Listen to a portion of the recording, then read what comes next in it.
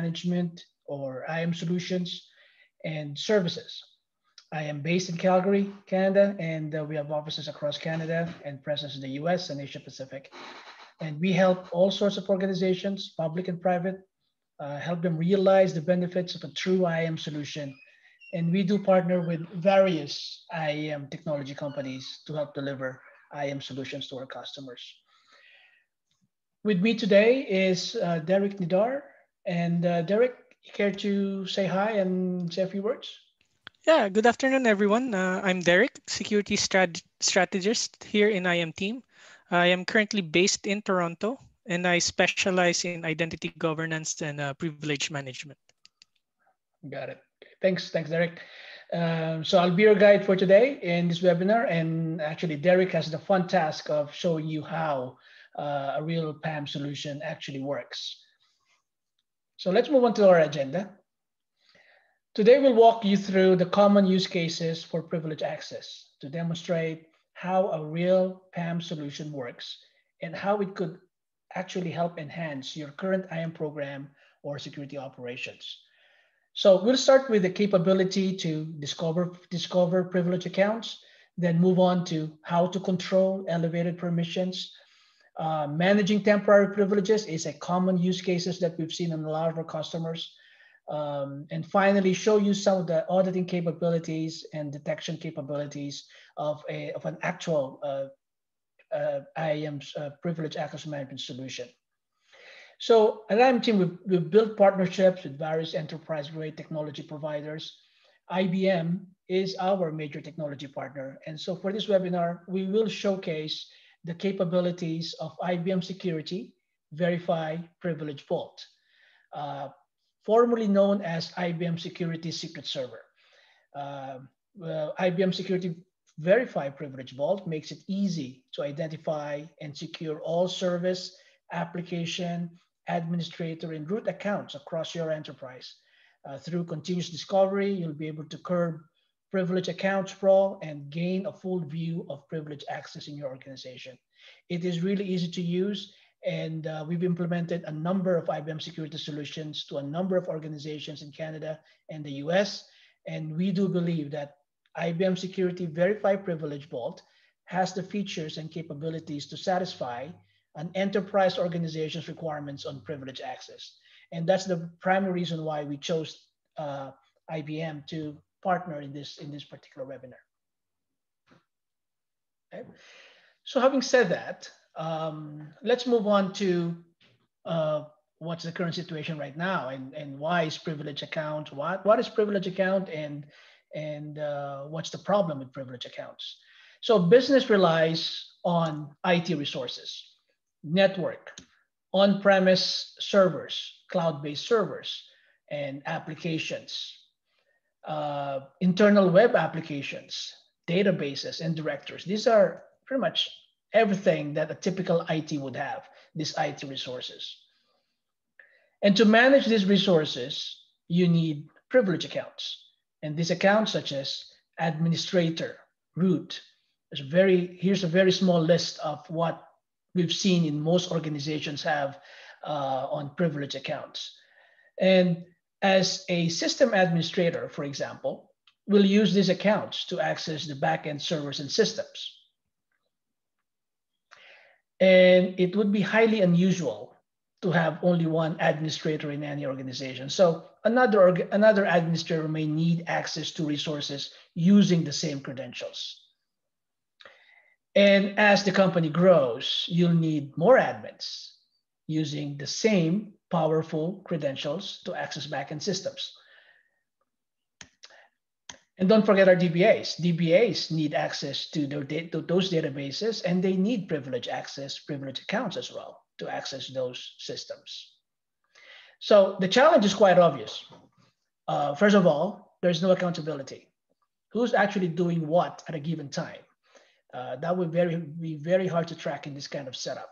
User IDs are shared by multiple individuals, and if there's an incident or investigation, it will be impossible, to say the least, to determine who did what. There's credential sharing. Credentials are passed around. I've been to many IAM implementations, and I'm no longer surprised if I see passwords or root administrator accounts on Excel spreadsheets and passed around by email or stored in the shared drive. That is basically just bad practice. And as your resources grow in number, so does the number of privileged accounts to manage.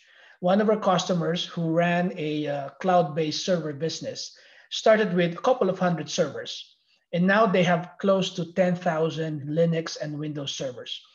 Now, each server would have at least one privileged account. So you can imagine the sheer number of privileged accounts to manage in this type of environment. The more privileged accounts you have, the higher your risk. And it does take only one compromised privileged credential to take down the business. Cyber attackers will always aim for privileged credentials because these accounts will give them unlimited and powerful access to your assets with abilities to traverse from one server to another and hide their tracks. So it is definitely a love-hate relationship. On one hand, privileged accounts are necessary to run your IT operations, to support the business. You just can't do without them. They are there and you have to use them. On the other hand, privileged accounts are high impact vulnerabilities because they are powerful entry points to your most valuable asset, and that's your data. Most of the time, knowing how many privileged accounts you have in your environment is already a challenge. So maybe we can take a quick poll here. How many privileged accounts do you have in your IT environment? So if you can just estimate, quickly answer that.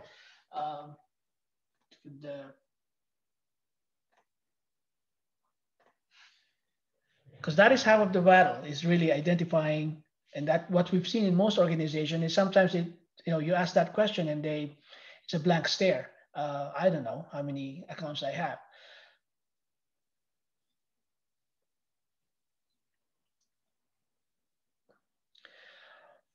All right, so I think everybody see the results. Yeah, a lot of people don't know, and that is already the challenge. Not knowing what you have is already the challenge.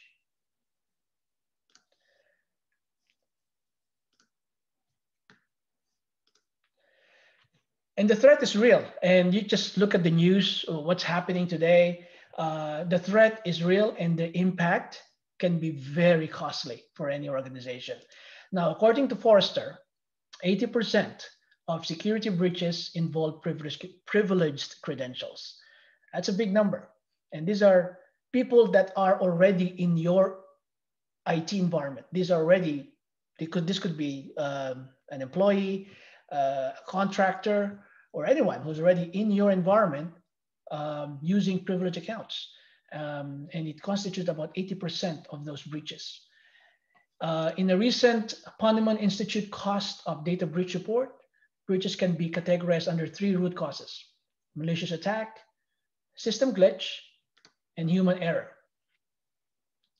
So you can imagine the impact if a system glitch or human error involved the use of a privileged account.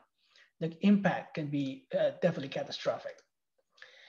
Highly regulated business sectors such as healthcare, energy, and financial, again, based from that report, experience significantly higher than usual average total cost of breach, primarily because breaches in these sectors result to significant business losses, such as loss of customers, loss in company trust.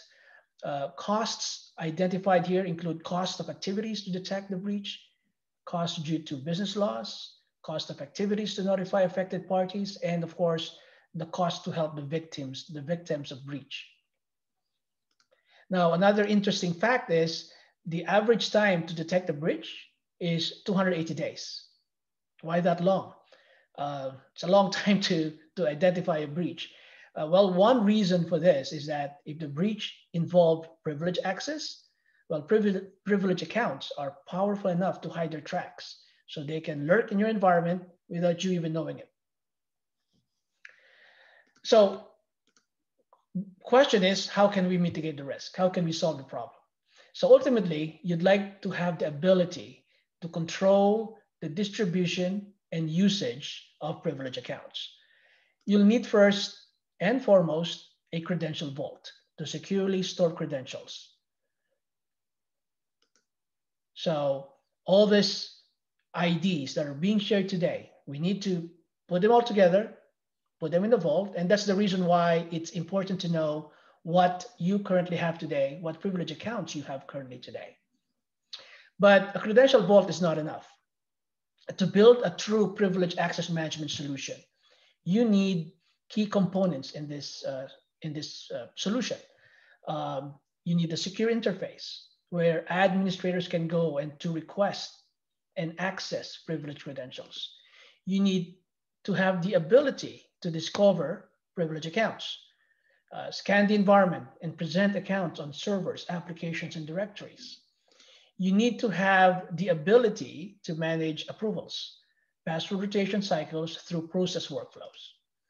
And you should have access controls to assign least privilege to administrators, the ability to create policies and assign permissions depending on roles so that administrators only have access to resources they have valid business need to use. And of course, most importantly, and auditors love this, audit reports and the ability to record sessions, giving you that audit intelligence on who did what, when, and where, and be able to play back the session for further proof. So these are just the common components of a privileged access management or PAM solution. And once that's established, the PAM solution becomes central in your IAM program or security operations, enabling you to control the use and distribution of privileged accounts. So let's take another poll. Let's pause and take another poll. Do you have a PAM solution? Now that we know what a PAM solution is, would be interesting to know if you have a PAM solution in place today.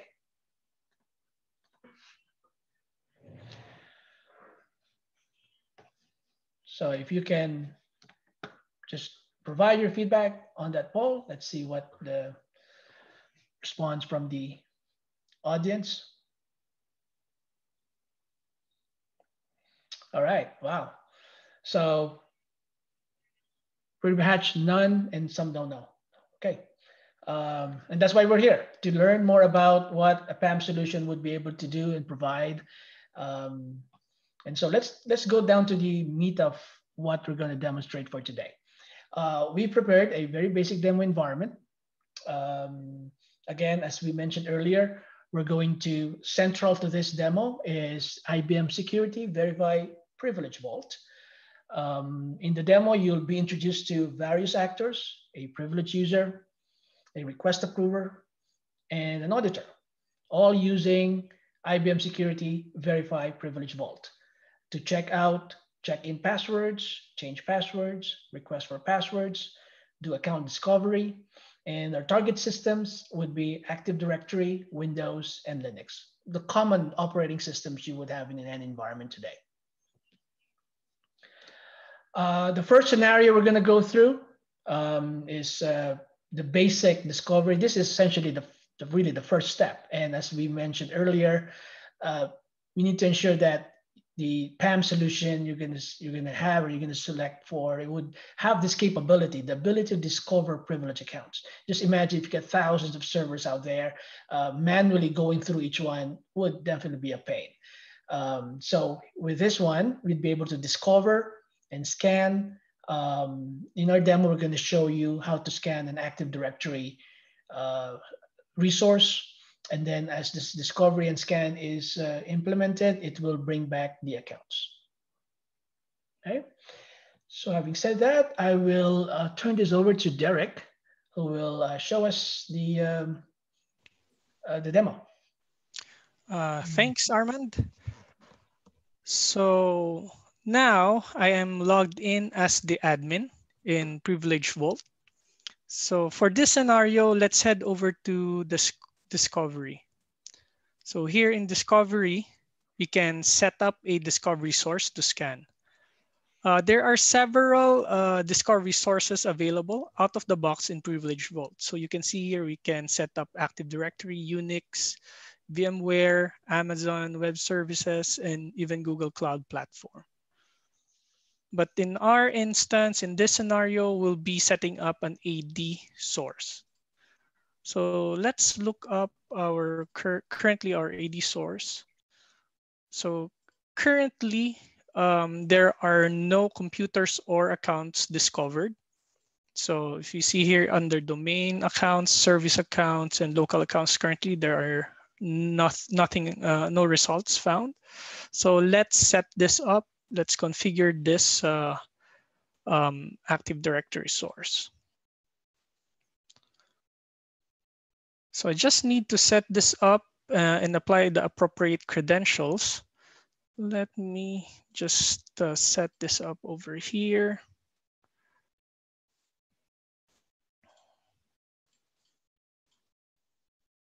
Actually, what's good with Privilege Vault is that Privilege Vault has set up wizards for the different types of sources that makes it a breeze in terms of configuring.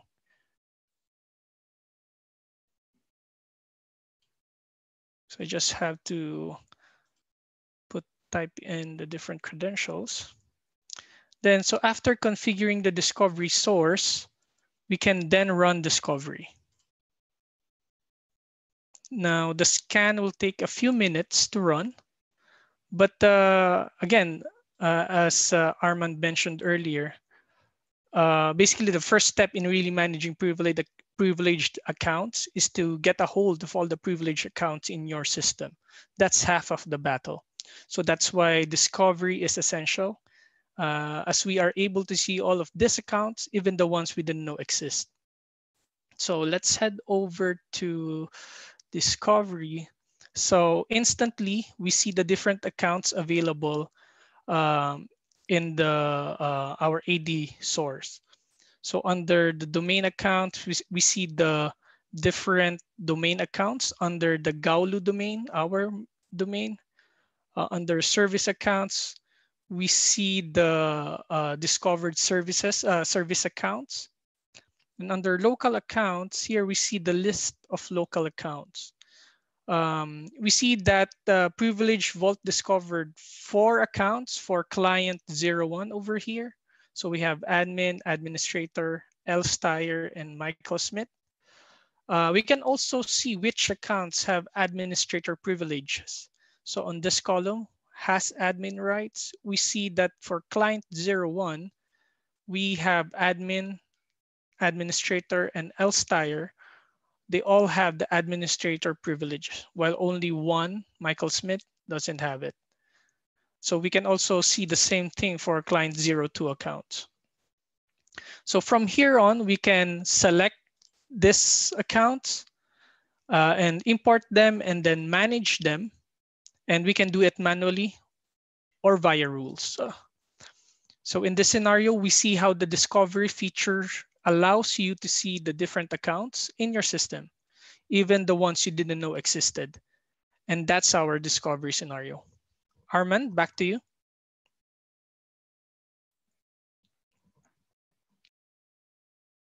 Hey, thanks, Eric. All right, so I think that's a very good scenario there to show that Derek showed you just how easy it is to discover one server. Very valuable, as we mentioned. It's half the battle, finding out what those accounts are. Okay, so moving on to the second scenario. This is a very common scenario. Once you have a PAM solution already in place, how do you actually use it and what's the value of it? And one of the most common challenges that we've seen is that we've heard from customers, organizations implementing PAM solution is why would I even use it? If I'm an administrator, what's the value? I think it will just slow down my operations. It will be a burden for me to use this. That's the common challenge that we've seen for when we implement a PAM solution. But on the contrary, it's not really a burden. In fact, and Derek's going to show you that the PAM solution, if implemented properly and the right technology, it does actually make things a lot easier for administrators and actually protects them from from accountability issues, like if something happened to a server, then we can always go back and determine who actually used that particular privilege account at a given time. And so accountability will be enforced in this kind of scenario. And in this demo, Derek's going to use Andrew Marks. He's our privilege user. He's going to use IBM Security Verify Privilege Vault to check out a privilege ID. And once he checked that out, he will be able to access Active Directory domain controller, an Active Directory session. And once he check it back in and he's done with it, the password will automatically be changed. And therefore, you have a secure way of ensuring that passwords are rotated every time it is used. Okay, so Derek, you can go ahead and share your screen. Thank you, Armand. Okay, so I will be logging on as Andrew Marks. So let's start with the login. So as you can see, Privilege Vault requires me to authenticate via a one-time password. On the right side, you see my phone. I'm using IBM Security Verify mobile app. Let's type in the code for Andrew.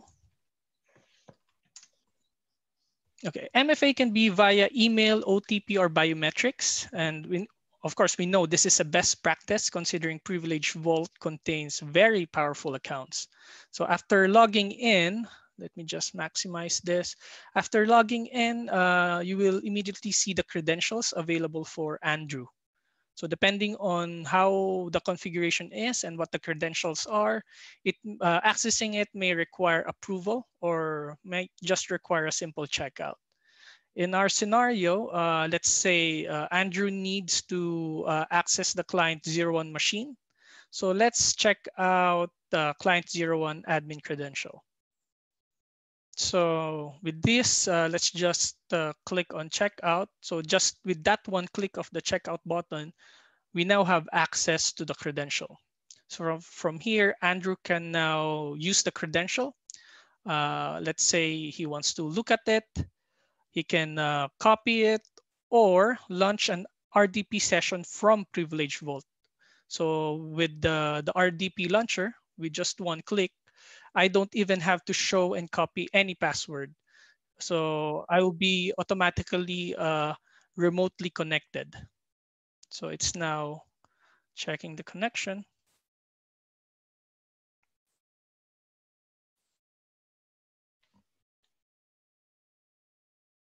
So let me just set this up. So I'm logging in as the administrator.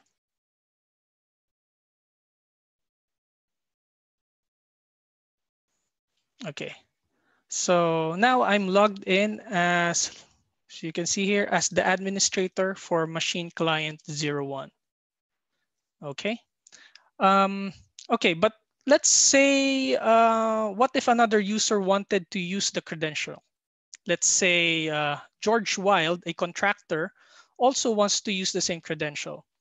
So let me just switch to another browser here. So let's log in as George. Okay, similar to Andrew, I need to authenticate. So, okay, so now I'm logged in as George.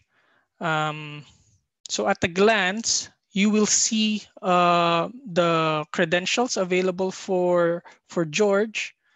But aside from that, on this column, we will immediately see which credentials are currently checked out. So for this instance, client 01 admin is currently checked out, and we know that Andrew is the one using it.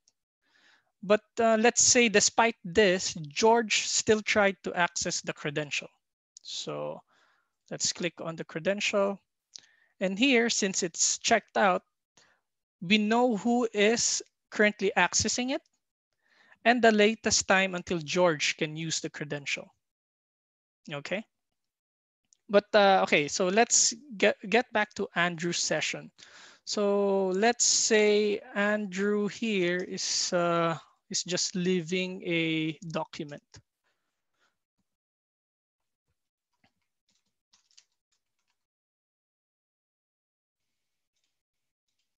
Okay, so he left the document. He's finished with what he is doing. So he's now signing out from the machine as admin. Okay, let's get back to Andrew. So this is Andrew's privileged vault account. As we have mentioned earlier, privileged vault allows for automatic password changing upon check-in. Let's see this in action. So we see here the current password for client 01 admin. So I'm copying it and saving it in our notepad. And then after that, let's check in the password. So now I've checked in the password. Let's try to use that copied password to access the server through a separate RDP session. So I'm opening my RDP here. So it's for client 01 for the user administrator. So I will try to connect. I will type in this password. And from here, we see that we were not able to log in using the old password we got prior to checking the password in. Now let's see why. Let's try to check the password again, and then let's show the password. So as you can see here, I'm copying it now, and we're comparing this with the old password that we got. So when we checked in the credential, Privilege Vault changed the password remotely. So this is extremely helpful in avoiding pass the hash attacks. So in this scenario, we were able to see that credentials can only be accessed by one user at a given time, ensuring a proper trail for audits. And upon check-in, passwords are automatically changed, ensuring that previous users won't be able to log back using old passwords that they might have earlier copied or used. So this is an effective control against pass the hash attacks, as it invalidates passwords after use, even without actually rebooting the box. So attackers won't be able to get a hold of the passwords at all. Yeah, and then that's it for our second scenario. Back to you, Armand. All right, thanks, Derek. Just share back my screen here. So yeah, a good point there. So a couple of points I forgot to mention. The MFA capability is highly important. Remember, you're an admin trying to access a privileged access management service. And so if we are protecting regular users and putting MFA on their login, then we better make sure that we also apply MFA to administrators trying to access a very sensitive a system, such as a privileged access management service. And also the patch the hash attack, it's a common attack vector on Windows. And with the ability to reset the password every time it's used, reduces, if not eliminates that vulnerability. All right, so moving on to the third scenario, another common scenario that we've seen from our customers, the ability to provide temporary privileges. So let's say you have a vendor who needs temporary access to a server, and they only need it for a certain period of time, and they need to install something on your servers, and you definitely don't want to give them permanent access, but only a access within a certain period.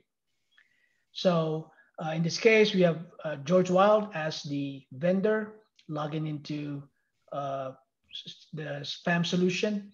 He will request for a password, and approval will go to Helen Case, the manager. And then once that approved, he will be able to log in to the backend system. In this case, we're going to use Linux as the target system. Okay, back to you, Derek. Okay, thank you, Armand. Let me just share my screen here. Okay, so let's look at George Wild's account. Now, now he's trying to access the client root, the Linux machine. So he's trying to access the client root credential over here. Okay, so when he clicks on the credential, he sees that he needs to get an approval from his manager. So for this, let's select request access. Now from here, George needs to select the amount of time that he would be using the credential. So let's say 30 minutes, the start and end date, and the reason. So let's say need to leave a document, say, and then submit request. Now, upon submission, the manager will be notified. So let's check on Helen's inbox. So I'm going to go into the email of Helen.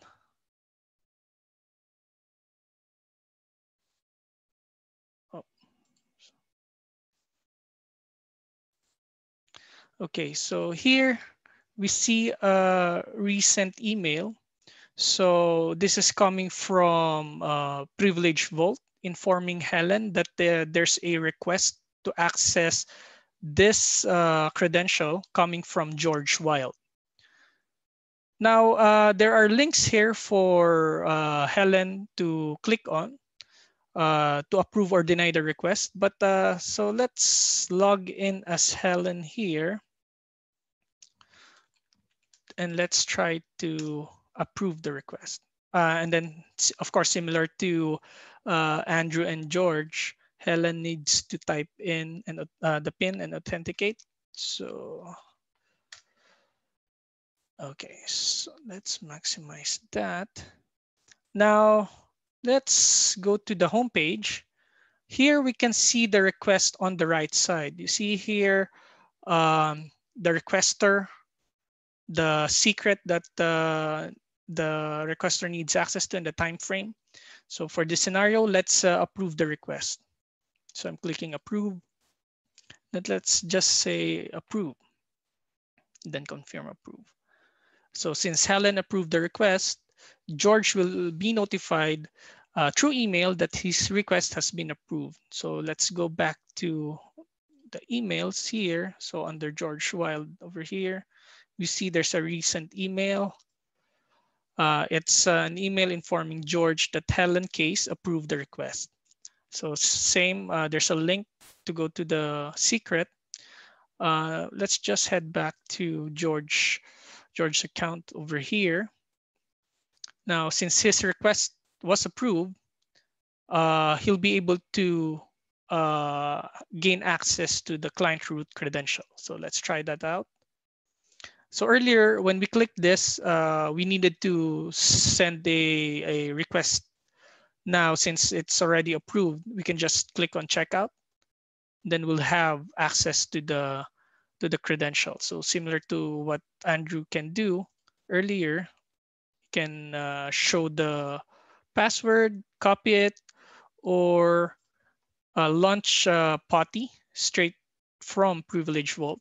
So same as earlier, there's no need to copy the password, look into it, just one click and boom. He is now logged in as root into the client 03 machine. Okay, so let's say George is finishing up something. Say he's typing the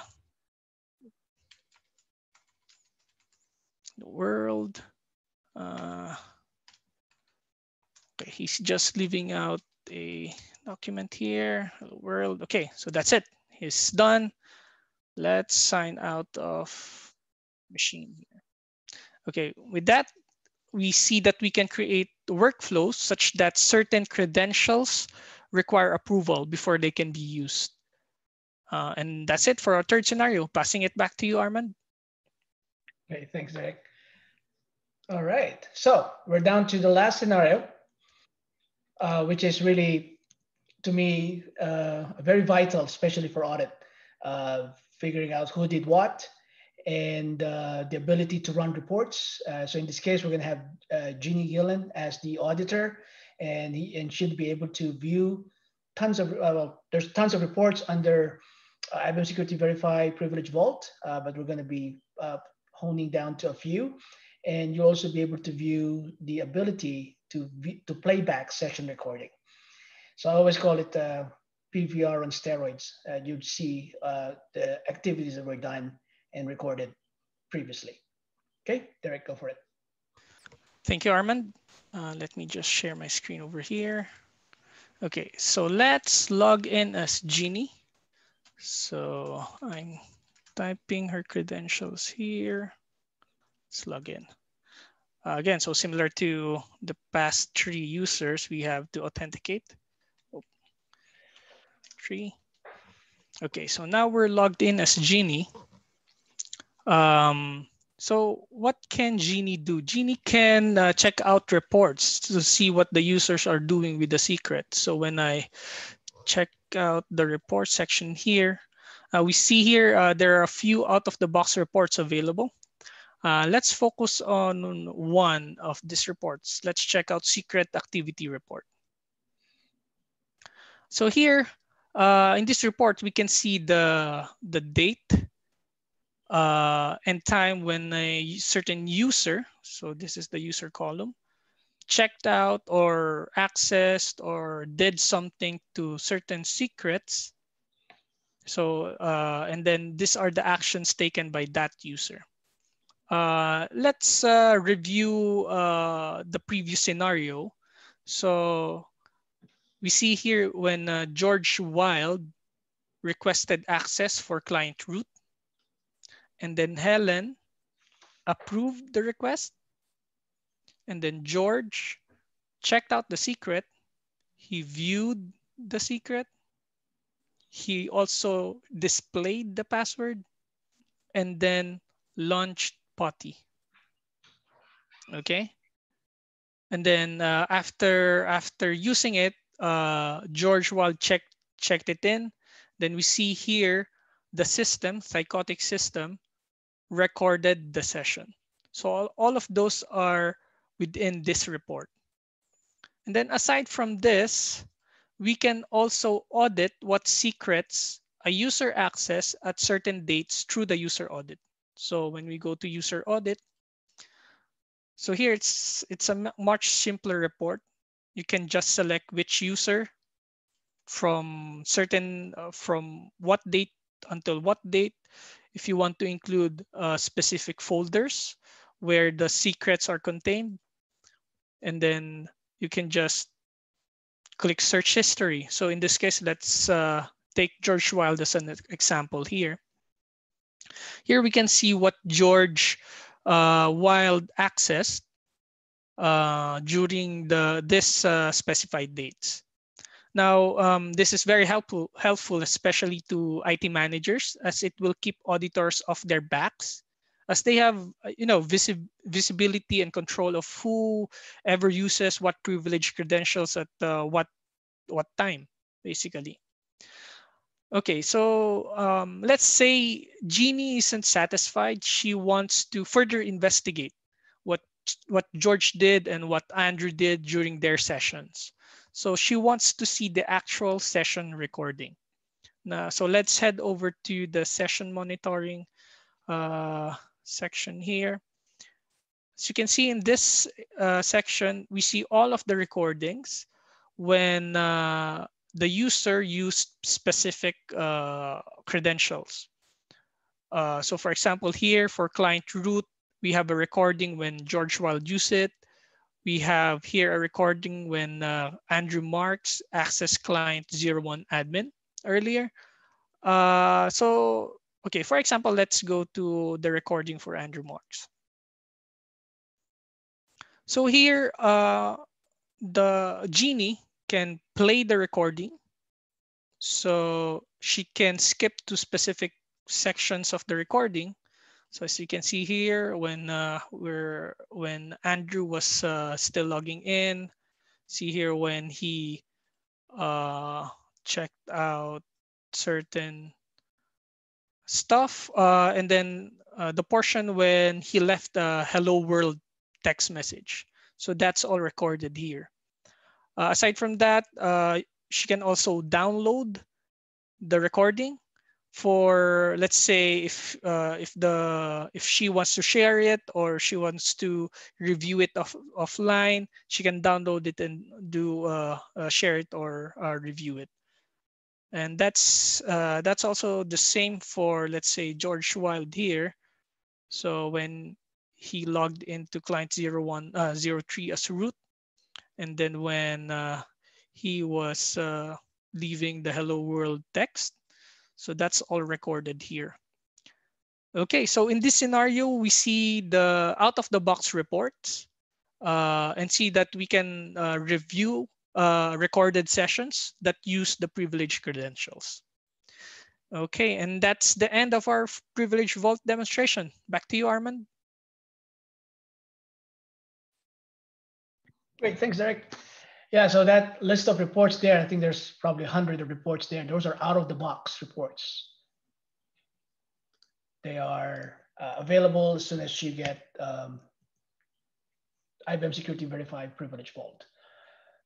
All right, so we've reached our end of the scenarios. And one thing that we'd like to mention as well is that we try to, implementing a PAM solution sometimes becomes very complicated, and although the IBM Security Verified Privilege Vault is really easy to implement, we've announced a few service offerings that you can take advantage of if you're interested in looking more into how a PAM solution can work in your environment. We've announced a PAM Quick Start, and what it is it's the ability to use PAM solution using IBM Security Verified Privilege Vault at zero cost. It's not your typical. It's not just getting the licensing for trial. It's actually included with this are services from us to help you get started. You'll get the trial license from IBM for 30 days. That's publicly available on their website, and we can help you get that set up in your environment. And it includes professional services for discovery of privileged accounts, setting up secure vault, check how to do checkout, check-in, and integration with standard systems such as Active Directory. And of course, it comes with the built-in standard reports. Because most of the people we talk to, sometimes trying to get the license, the demo license is easy for sure, but knowing what to do with it becomes the challenge. And that's where we are. We're here to help. If you are interested, do let us know. You can contact us from our website or from sending an email to info@iamteam.com. All right. So just to summarize what we've done for today in this webinar, we've shown you how to discover privileged accounts. We've shown you how to check out, check in accounts using elevated permissions and how to control those elevated permissions, how to manage temporary privileges like a vendor needing temporary access to a server. And then finally, we also demonstrated or showed you some of the out-of-the-box reports focused on a couple of them, and also the recording capabilities of IBM Security Privilege Vault. All right, so on that note, we can open up the chat for Q&A. So as mentioned earlier, if you have any questions, feel free to send that question in the chat, and we will answer it to the best of our capability. So I'll turn it over to you, Jad. Is there any questions that will pop up? Great, thank you, Armand. Yes, so we do have one question here. Can you integrate any ticketing system with Privilege Vault?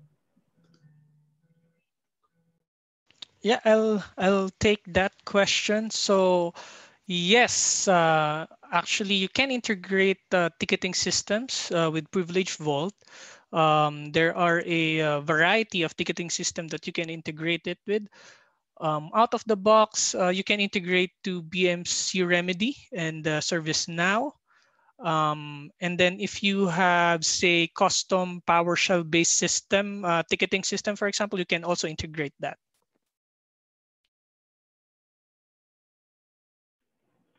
Great, thank you.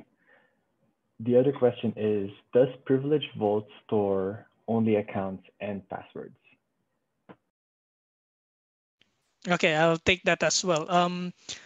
Does Privilege Vault store only accounts? No, no. So it can store different kinds of secrets.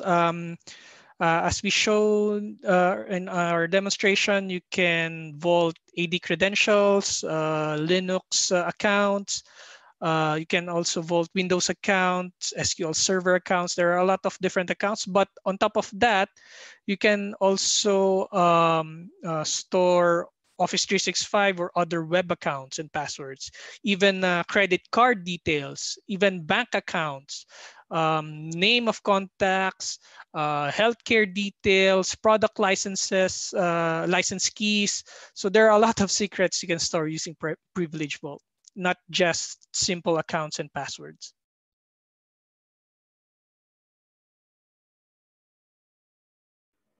Great, thank you, Derek. So I have another one here. I noticed during the demo that you have only one approver. In our organization, we require different level of approvals to use certain passwords. Can that be done in Privilege Vault? Yes, yes.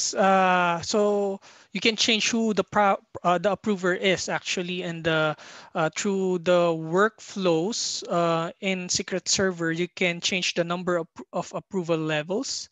So if, for example, you have certain credentials that only needs one approver, which maybe is your manager, then you can set that up.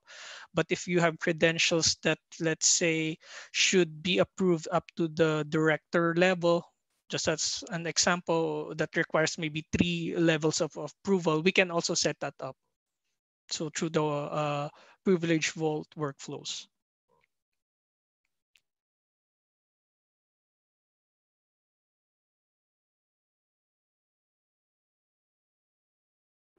Great, thank you, Derek.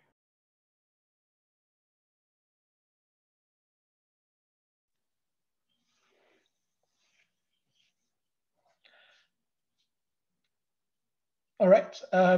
Anything else, Jack? Any other questions that came up? I think that's all the questions right now. Okay. Thank you. All right. So again, thank you very much for attending this webinar. We actually plan to run more of this, maybe do a part 2 or a series on privileged access management, because we've only touched the surface of what privileged access management can do. There are other features that we'd like to run and show for as features for privileged access management. Thank you again, and have a good rest of the day.